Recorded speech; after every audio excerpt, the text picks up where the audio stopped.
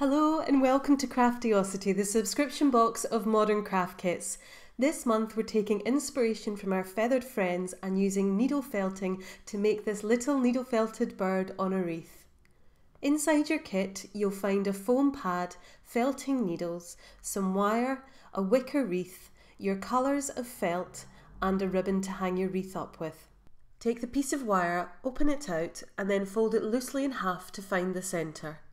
Then fold the wire properly either side of the loose centre so you have a central section 4 cm wide with 2 legs coming straight down. Fold the wire again 5 cm along one of the legs and wind the wire back and forth between your fingers to create 3 toes, each around 2 cm long. Squeeze each toe together. Then wrap the remainder of this side of the wire up around the leg, keeping the original wire completely straight. When you get to the top, keep wrapping along the central section. Repeat this for the other leg and your legs will look something like this. Loosen the end from your grey wool and start wrapping it around the centre of the legs until it's around 3 cm thicker diameter. Cut off the rest of the wool. Use the felting needle to carefully stab through the wool where it overlaps and around the wire. The needles have little barbs on them. When you push the needle into your wool, it binds it together to felt it. Please be very careful with the felting needles, they are incredibly sharp. To speed the process up, you can use 2 needles held tightly together. Keep felting until the wool has compacted together around the wire. Make sure the last section is secure to the legs before doing the rest of the body. Now cut off a 20 cm piece of grey wool and save it for later. With the remainder of your grey wool, wrap it around the central section and then up and around itself to create an upper body, then wrap around the whole piece top to bottom. Use your felting needles to roughly secure the wool in place initially, then felt it all over with quite a light tap tap tap tap motion to create the full body. You're looking for a bulbous base coming in slightly for a neck, just needle felt it more in this area to compact it, then a smaller rounded head. To make the body lean forward slightly, adjust it as you're felting. To develop the head, loosen the end of your cream wool and wrap this around the head a couple of times. Cut off the spare wool. Felt the cream wool onto the head. To make it cover the top of the head, ease the wool up and over, felting it in as you go. Cut off another piece of cream wool around 10 cm long and fold it in half lengthways so it's now 5 cm long.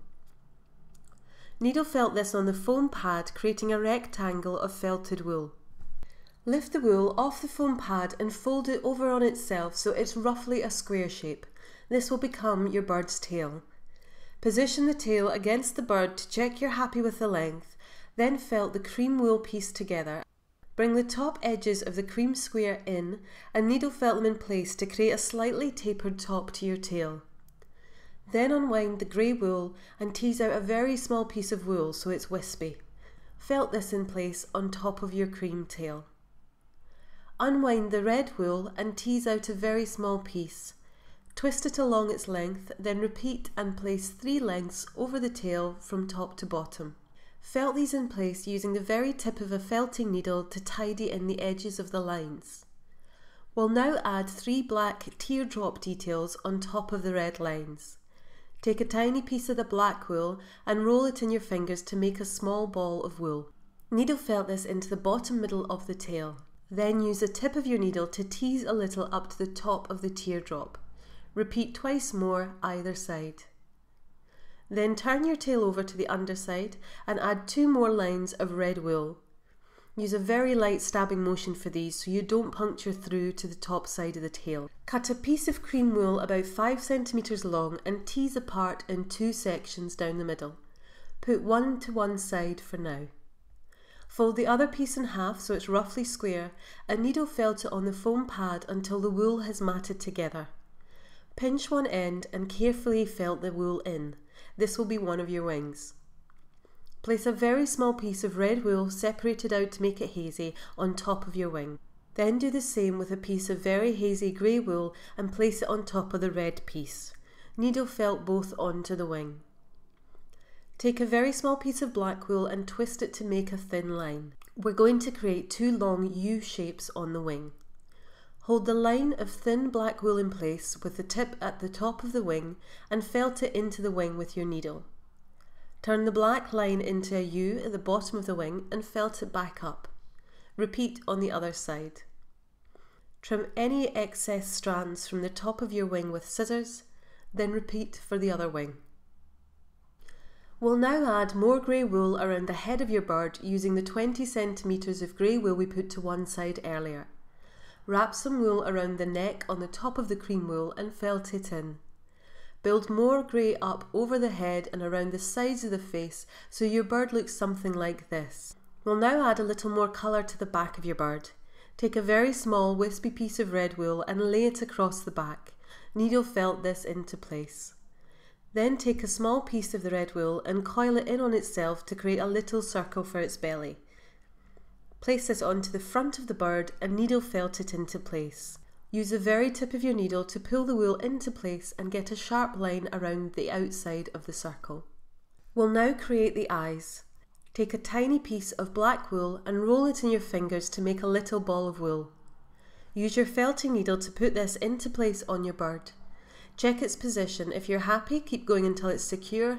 If not, remove it and place again. Create an even smaller little ball of the cream wool and place this onto the black circles for the eyes. Where you place it will change where the bird is looking, so you could have a little bit of fun with this. Needle felt the cream wool circles into place. Then create 3 more lines of twisted black wool. Attach the first from the crown of the head down the back of the bird with another on either side. We'll now add the tail to the bird. Position it into place and make sure you're happy with how it will sit. Then needle felt the top third of the tail and any wispy bits securely onto the bird. If you want to continue the black lines right down the back, add a few more pieces of twisted black wool and needle felt them into place. Add the wings to the sides of the bird in the same way as the tail, checking their position before you add them on. We'll now make the beak. Take a small piece of black wool and felt it on the foam pad in a loose rectangular shape until it's holding together. Then roll along the length of the rectangle into a tight little roll. Use the foam pad as a base and carefully needle felt this little roll into a conical beak shape. Gently needle felt the beak onto your bird's face. Go slow and steady and the beak will hold in place. We'll now attach your bird to the wicker ring.